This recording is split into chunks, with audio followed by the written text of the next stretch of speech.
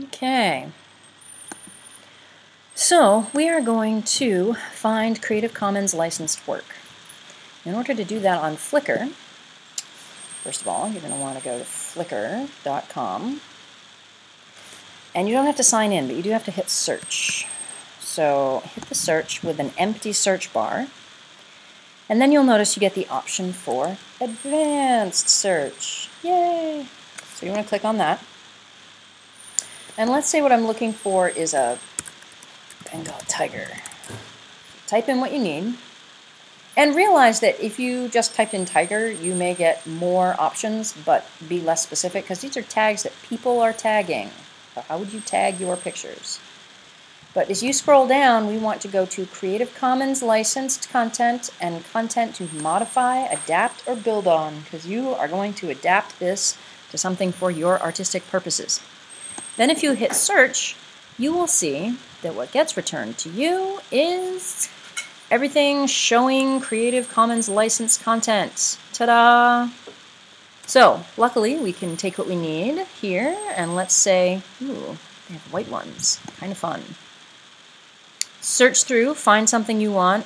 Yeah, let's go with this. Why not? So click on the one that you're thinking about, and then to download it so that you have it to work with, that's awesome.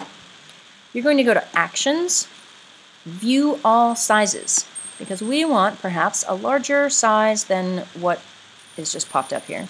That's not bad, and that's obviously going to be fine for our 6x6 project for sandblasting. If you want it larger, you could get the larger one. But this is large, and it's at least 1,000 pixels in one direction. Medium would be too small, I think. So make sure it's at least 1,000 pixels in the long direction.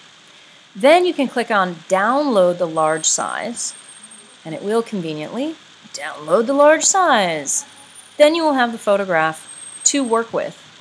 The other thing to bear in mind is that this photograph is going to be something, let me zoom out, that I can crop, and I'll just show you for the purposes here.